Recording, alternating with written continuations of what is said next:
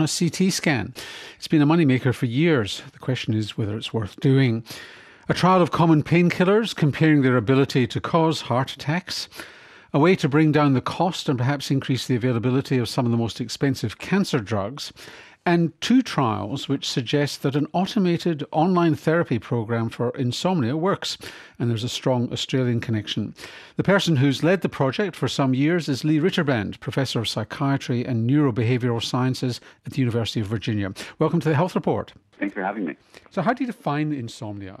Difficulty falling asleep, difficulty waking up in the middle of the night, not being able to get back to sleep, waking too early in the morning, or just not feeling like you've had a good night's sleep. But the message here is that you're bothered by it, because some people might have the same sort of issues, but they're not bothered by it. That's right, absolutely. And where did the idea that cognitive behavioural therapy might work for insomnia? Because you'd think, well, you're waking up, so why bother? I mean, what's going to make a difference to your sleep if you are told to think differently about it?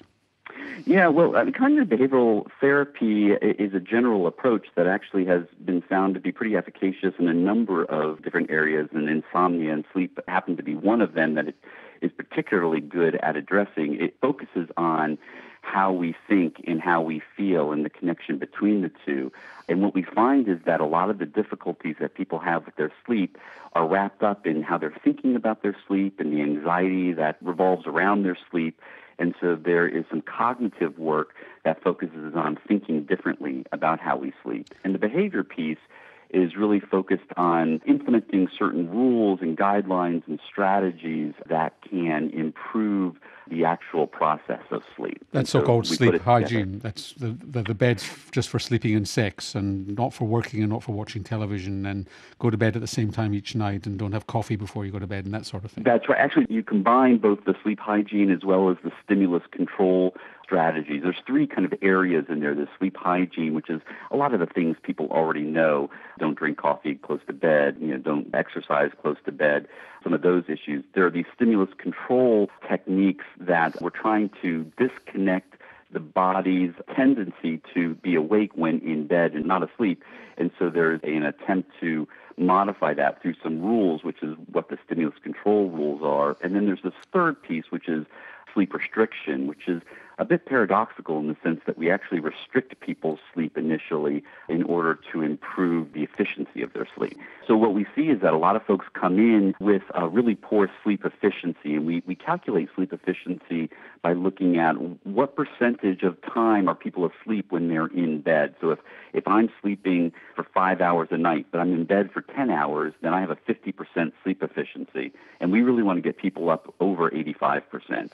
And to do that, we will often encourage a shorter period of time of being in bed to sleep as a way of consolidating sleep during that period. And the stimulus control? The stimulus control are the rules that you were starting to mention before. Only use the bed for sleep and sex, don't watch television or do other things in bed. You get out of bed if you're not asleep within 20 minutes. All of those rules are put in place in order to break the connection of being awake when in bed. You've been one of the international pioneers, along with Helen Christensen at the Black Dog and others, of online therapy. So you instituted this as an online piece where you didn't actually have to have a therapist. You did this as part of an online program called Shut Eye. Just tell us a little bit about the study.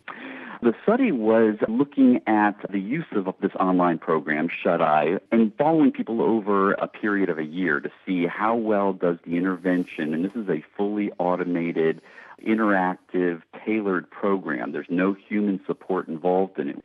And we wanted to see if we gave this to people, if we had them use it, how well would it work over a longer period of time. And we looked at people right after they used it, at 6 months after they used it, and then at 1 year to see how they were doing. And how did they go? Great, just really strong, positive, robust outcomes. We've done a number of studies with Shut Eye now over the last few years. And this study was particularly of interest because we were really opening it up to a lot of different kinds of people who had already different issues that were going on, psychiatric issues like depression or anxiety, as well as medical problems, whether they had asthma or cancer or other medical problems. Over 50% of the people who were in this trial had one or both of those kinds of issues. And so we really wanted to see if Shut Eye worked in this real-world kind of setting. And the findings were as strong as we've ever seen. So faster to sleep, longer sleeping times, that sort of thing? Yeah, faster to sleep, not being awake as long in the middle of the night, having much improved sleep. In fact, over half of the group who got shut-eye were what we call treatment remitters. They were not having any insomnia anymore at 1 year. And you did another study with Helen Christensen at the Black Dog and others at the ANU and Sydney University looking at people with depression. What was the finding there? Yeah, that was a fantastic study. We recruited over 1,000 people in Australia, and everybody in that trial had insomnia but were also at risk for major depression. And what we found is that if we treated those who had insomnia and at risk for major depression, that we could not only significantly improve their sleep, which we did, but we also significantly decreased their depressive aspect. They were not feeling as depressed anymore. Insomnia and depression definitely are comorbid. They often come together. Sometimes the depression leads to the insomnia, sometimes the insomnia leads to the depression, and oftentimes they're just comorbid, meaning that they happen around the same time. You're not the only program that offers cognitive behavioural therapy for insomnia. How does yours rate with the others? Yeah, there are some other programs, and there are some that have some good data. The concern is that people who are looking to consume these programs is to really make sure that the programs that they want to buy or to use has some real evidence base behind them, but nothing comes close to the robustness of the data we see with shut-eye. And if you want it in Australia, you can get it via the Black Dog Institute? You can, yeah. You can go to the Black Dog Institute's webpage, and they should have a box there or a link there that you can select to go and get shut-eye right from there. And there is a charge for shut-eye, by the way. Lee Ritterbrand is Professor of Psychiatry and Neurobehavioural Sciences at the University of Virginia. And you're listening to The Health Report here on RN, ABC News Radio and CBC Radio across Canada. I'm Norman Swan. Some of the commonest painkillers bought across the counter are called non-steroidal anti-inflammatory drugs, or NSAIDs. Medications like ibuprofen or naproxen, the trade names are Nurofen or naproxen. There's been a suspicion that in some people they may increase the risk of a heart attack, particularly a newer, supposedly lower risk NSAID called Celebrex. Well, now a huge trial has been published comparing these three NSAIDs and their heart risks. And one of the authors was Professor Neville Yeomans of Western Sydney University and the Austin Hospital in Melbourne. And he joins me in the studio now. Welcome, Neville. Glad to be with you, Norman. It's a huge study. Yes, it took a long while. It's been a lot of work, but at the end of the day, I think it's been worth it. So let's just talk about why do NSAIDs in theory increase the risk of a heart attack? Well, that in itself, I think that theory is pretty muddied, but more to the point, they did appear that they do increase the risk a little bit. If I just wind back a tiny bit, the problem with the NSAIDs that I think most people know is they do cause some damage to the gut and can cause a bleeding ulcer. So when it was worked out that there was one molecule they block that's bad for the stomach, and the other one they block is good for the pain and inflammation. That's when the selective COX-2 NSAIDs were developed. And to begin with... that's what celecoxib is. That's right. Then infamously there was a sister drug called rofecoxib. Right, and you're bringing me really to what was the main source of the concern in a big study, because these drugs seemed generally pretty safe and were likely to cause less ulcers and less bleeding. Both Celebrex and rofecoxib were trialled to try to prevent bowel cancer. The irony is that both of them showed benefit in that, but after about 18 months, in two of the studies and not the third, there began to be slightly more heart attacks, and it got to the extent with rofecoxib of being about twice as much. Could have been chance, but seemed unlikely to be chance, so there was suddenly concern about the whole family of them. And there was an element of hiding the results, and rofecoxib ended up getting taken off the market. Some of that's true, actually, and it was perhaps almost surprising that Celebrex remained, although it did appear to have rather different properties. And what we also know now is that probably all of the NSAIDs slightly increased the risk of a heart attack, and we didn't know that because in the old days they were never tested to the same level. So Pfizer, the drug company, funded this study to compare Celebrex against two other common ones, ibuprofen and naproxen. Yes, I think they really were planning to look into this anyway. In fact, I know they were with a study they didn't go ahead with, but then the Food and Drug Administration in the States said, look, this is a concern, and so they mandated the study, and Pfizer then had no choice. It it's been a big and expensive exercise. And you were independent of the drug company? We were. In fact, the steering committee, in fact, interestingly, every member of the executive committee every year signed an affidavit that they'd take no finance from any maker of any NSAID. So what did you find? Well, the key thing was there going to be a difference in cardiovascular deaths? And these were people who with rheumatoid arthritis and osteoarthritis. So they were taking it for pain relief for their arthritis. Absolutely. They needed it. So they'd proven they needed it. They'd been on it for at least 6 months. It was judged that they needed to continue with it for up to 3 or 4 years. And they were told that one of the drugs might increase their risk of a heart attack. So, that was brave people to tackle it. The primary endpoint was just that. Was there an increased risk of cardiac death, acute myocardial infarction, that is heart attack, and acute stroke? It was the first time I've been involved with what's called a non-inferiority trial, where you start from the very beginning to plan the study on the assumption that there will be a difference, and you want to find out if there is. Normally you're doing things in the reverse order. The answer, to cut to the chase, was that, perhaps almost to the surprise of some of us, there was no difference between the 3 NSAIDs in cardiac risk. There was actually a trend to slightly less on the one that's safer for the stomach. And perhaps most importantly, there was a 1/3 reduction in all-cause mortality that was statistically significant. So was that from bowel cancer or what? No, most of them will have been cardiovascular, renal, GI. Look, I can't actually tell you the full breakdown of the deaths. But it could have been a few things. Oh, yes, there would have been others. But there have been other studies which show that ibuprofen does raise the risk of heart. I mean, so in other words, what you didn't answer was, if you didn't take any NSAIDs, would you have had a lower risk of a heart attack or stroke?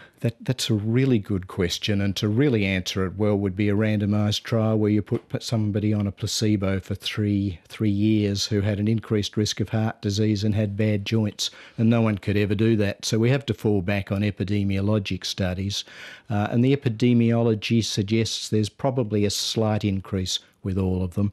There's one study that's just under review at the moment from Quebec province where they've got wonderful data linkage that said that the increase in risk with, probably a bit unfair for me to say this because it hasn't gone through full peer review, but I've got this far to say it looked like about a 10% increase with celecoxib and a little bit more with most of the others.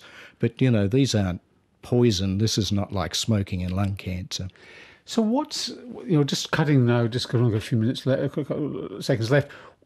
So what's a person to do? They've got arthritis and let's say they've got high cholesterol. The doctor's told them they're at high risk of heart disease. Should they is it safe to go and buy one of these off the counter? Well, look, I think based on what we've found, if it were me, I would be inclined to take one of them by prescription. That means your doctor's looking after you closely. I should say that all of these patients were taking an anti-ulcer drug, which adds a little expense, but also made the whole thing safer. So, if they've got bad joints, they've got to do something for pain, and if they can't exercise, that's bad for the heart. I think it's important to control pain. So just get it in balance. And the celecoxib had lower risk of stomach problems, but it wasn't so good for pain relief. That was the other thing. Yes, maybe so. There was a slight difference against one of the other 2 drugs and not the other. So, yep, fair comment. Neville, thank you very much for joining us. It's been a pleasure. Neville Yeomans, who is Director of Research at the Austin Hospital in Melbourne. The Australian healthcare system, and often you and me as consumers, spend a fortune on testing to see whether we have heart disease or at risk of a heart attack. One such test is called a coronary calcium score. It involves a CT scan of the heart, looking at how much calcium is built up in the coronary arteries.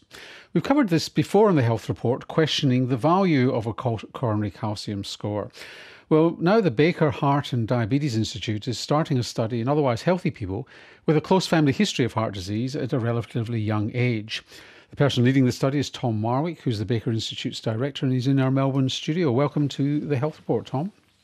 Hi, Norman. Thanks for the invitation. So what's the question you're trying to answer here? Well, it really arises from clinical interaction. I quite often see people who have a family history of heart disease. They may come in to say that their father died at the age of 58 and they're in their early 50s, and what should they do?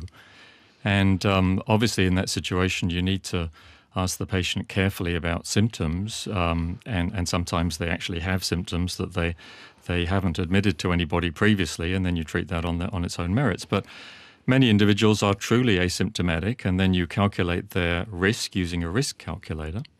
And so just to explain that brings together your family history, whether you smoke, your blood pressure, your cholesterol levels and various other factors. And, and then you get a score, your percentage chance of a heart attack in the next 5 or 10 years. Yeah, that's right. So, and that's what you would do really for a routine sort of over the age of 40 check. And then, you can identify some people at very low risk and a few people at very high risk. And then there's a group in between at intermediate risk where you're really trying to balance up the fact that they haven't got a very high risk of disease, but they have a family history. And unfortunately, the risk calculators don't take family history into account. So it's a frequent problem, and it's a source of frustration to all, I think. And that's where you're testing this ground of the coronary calcium score. Yeah. So our plan was to take these people with a family history, do a coronary calcium score on them. If they had a score of between 0 and 400, then to randomize them to a study with a statin or none. People over the score of 400, clearly have coronary disease, and this is like a cutoff. You talk about the 400. Yeah, it's the score is derived from the total extent of calcium in the vasculature, and it's kind of a reflection of the amount of atherosclerosis in the arteries. And a score of 400 is a meaningful score, prognostically, and warrants some further evaluation, perhaps a stress test. Very commonly, that's negative. But those individuals, I think you could make a pretty strong argument to treat them with a statin. The individuals with a calcium score of 0 have got a very low risk. It's a very reassuring finding. And the people in the middle, it's very difficult to know what to do with them. Look, I thought, we first covered this years ago when it first came on the market, and before the studies were done, and it was thought it was pretty useless that you could have a 0 coronary calcium score and drop down dead of a heart attack the next day. But I think the CT scans have improved since then. But nowadays, you've got what's called CT coronary angiograms, which are fairly benign tests. Check your coronary arteries. If they're as clean as a whistle, off you go. And if it finds something, then you can go on to, say, having a stress echo or something like that. Is there much point with the CT coronary angio available to you? Why would you bother doing a coronary calcium? Well, I think they're giving different signals. I think when you do the CT coronary angiogram, you're looking for the presence of obstructive disease, and when you're doing, isn't that what you're looking for in the coronary calcium score too? No, absolutely not. No, you're looking for evidence of atherosclerotic plaque in the coronary arteries. So, if you find a coronary calcium score of 0, those individuals are extremely unlikely to have plaque in the coronaries. So, I think one of them is probably really, just the missing bit here for the audience is that calcium lands there and sticks from the blood supply, and that's as a kind of marker of the plaque of the cholesterol plaque. Yeah, absolutely. So it's a disease marker rather than a risk factor. Absolutely. So this isn't something that's bad about calcium that comes to sit in your coronary arteries and cause mischief. It's kind of a bystander in the disease process, but it's a marker of the disease. Yeah. So if you like, so what have you found so far? I realise the trial's just getting going. Yeah, so we've been going actually for a couple years, a multi-centre study really in all of the capital cities. And we obviously have follow-up to do for several years more, but we do have the baseline data. And it's very interesting that these folk who are at intermediate risk with a family history of premature disease, I would have thought that those individuals will be very likely to have evidence of coronary disease. In fact, 50% of them have had a score of 0. 50%? Yeah, very reassuring result. Is that because and they're not one that I scared as hell and they're living pristine lives? Well, I don't know. I mean, I suppose there is a significant genetic component to this disease, and I suppose their lives aren't that pristine because they're at intermediate risk, so they've got, an elevated cholesterol, or they smoke or have high blood pressure. So no, I don't think so. I think the message from this is that there is actually a different signal from the coronary calcium score than we're getting from the coronary risk evaluation. I think maybe it's a reflection of the protective process that you can expose two people to the same levels of risk factors. So one of them develops coronary disease and the other does not. And time will tell whether intervening makes a difference.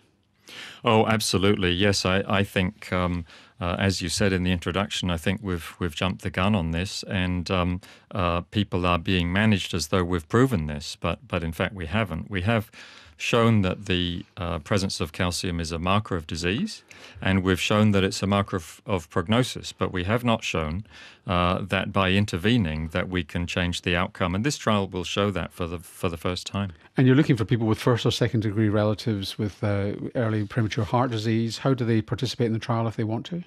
Yes, so all they need to do is to go to the Baker Institute website and look under patients, and there's a list of trials there, and the trial is called CAUGHT, CAD, CAUGHT, CAD for coronary artery disease. And all you need to do is have a CT scan of the heart. Tom, thank you very much for joining us. My pleasure, thank you. Tom Marwick is Director of the Baker Heart and Diabetes Institute in Melbourne. Generic medicines are cheaper versions of branded medications once they've come out of patent and can be made and sold by other companies. Governments rely on generics to keep costs down, but most generics are of drugs which are relatively simple chemicals to manufacture, like statins, for example. But the most expensive drugs on the market these days are so-called biologics. They're very complex, usually antibodies designed to block very specific lock and key mechanisms in cells. They cost tens of thousands of dollars a year, and the patent holders have been hoping that it will be too hard for generic companies to design them. A recent study, though, showed a so-called biosimilar performed well compared to the branded product, in this case, Herceptin for women with breast cancer. One of the researchers was Hope Rugo, Director of Breast Oncology at the University of California, San Francisco's Comprehensive Cancer Center. Welcome to the Health Report. Thanks for having me. I mean, this is a big story, isn't it, that a biosimilar has actually had a randomised trial, because the pharmaceutical industry is saying, oh, you can't copy our drugs and we're going to have the market forever. I think it's very exciting. And actually, when this paper came out, I had the sudden realization that what I went into medicine for as a starry-eyed less than 10-year-old, which was to sort of help the world, that this was maybe the closest I'd gotten to it. You know, that by helping these people do a study which will, we expect, lead to approval of a biosimilar for trastuzumab, will improve access to this life-saving antibody worldwide. A lot of this is going to be due to the development of competition. The drug costs will come down. So just tell us about the biosimilar. So we're talking here, the trade name of the drug that's not the biosimilar, the original one is Herceptin, and this is really one of the first targeted drugs in cancer, and aimed at breast cancer, but probably other cancers as well. What is the biosimilar? In the late 80s, there was an identification that a gene could be amplified or increased in number in some cancers called HER2 or ERB2. And over the next decade, an antibody was developed against that receptor. We call it a targeted biologic therapy. And what's really been amazing over the last 20 years is that from the development of that antibody till now, most women can be cured of HER2 positive early stage breast cancer by using that antibody, Herceptin or trastuzumab, and another one which is added to it. And we understand that adding these antibodies to chemotherapy really improves survival even in patients with incurable breast cancer, and it improves survival for a median of 1.5 years even, or 2 years. So it's really a big deal. So the idea behind the biosimilar is that you're taking a biologic product, this antibody, and making a drug that's very similar to it.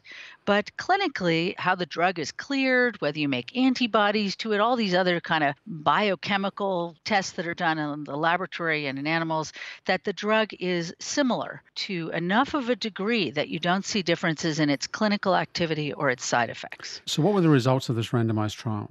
So this randomized trial showed that if you have developed recurrent breast cancer that fits this criteria, is HER2 positive, which is about 20 to 25% of breast cancer, and you are randomized to receive a chemotherapy drug plus either the branded Herceptin or this proposed biosimilar, the results in terms of response to the treatment and then the duration of response to treatment are identical.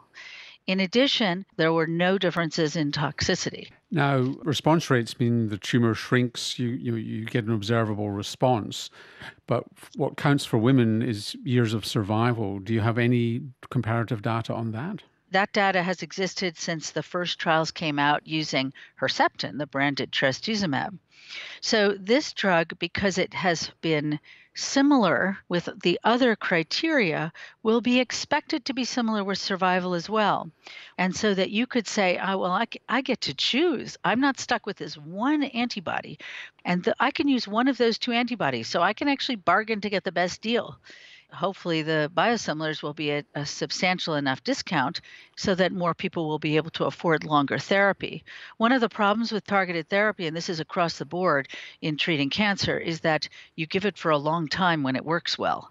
So then the costs just keep, building up. So you really need it to be less expensive because you're not just getting it for 3 months. If it works, I have patients who've been on branded Herceptin for a decade. Which is, several $100,000, if not more. Now, Probably more. Yeah.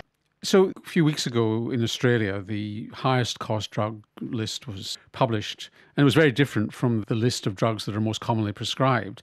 And a lot of them were these monoclonal antibody drugs for autoimmune disease, for cancer and other things. So more and more are coming on, and they generally cost $60,000, $80,000, sometimes even $100,000 a year. How generalizable are the findings from this particular monoclonal antibody, the trastuzumab, to you think other monoclonal antibody drugs which are costing health systems around the world a fortune? Well, I think that this is a whole new era. I think one of the key things to remember is that the branded drug has to reach the end of its patent to be able to sell these drugs in most countries. There are biosimilars that are on the market now for autoimmune diseases. There is a biosimilar marketed and approved in the United States for a growth factor that helps white blood cells stay strong during chemotherapy. This will be the first antibody for the treatment of cancer. And I think what it's going to do is open a floodgate of studies and approvals for other antibodies. For example, there was a study looking at another antibody we don't use in breast cancer, but is used in a number of other cancers, bevacizumab or Avastin. And that study also showed similarity so that cost can also be reduced. But essentially what we're talking about here is the potential for generics in the monoclonal antibody market. Yes. You asked about survival, and it's a really interesting thing. A lot of people have asked about endpoints, what we call, so can you show that the survival is the same? But it's important to keep in mind that the regulatory agencies developed the criteria for establishing biosimilarity, keeping in mind that if you require all of the same steps as the originator product, it's going to cost the same amount. So what you want to do is to get a drug that is similar by the main criteria. Thank you very much for joining us on the Health Report. A pleasure to be here, and thanks for your interest. Hope Rugo, who's Director of Breast Oncology at the University of California, San Francisco's Comprehensive Cancer Center. I'm Norman Swan. This has been the Health Report. Do join me next week.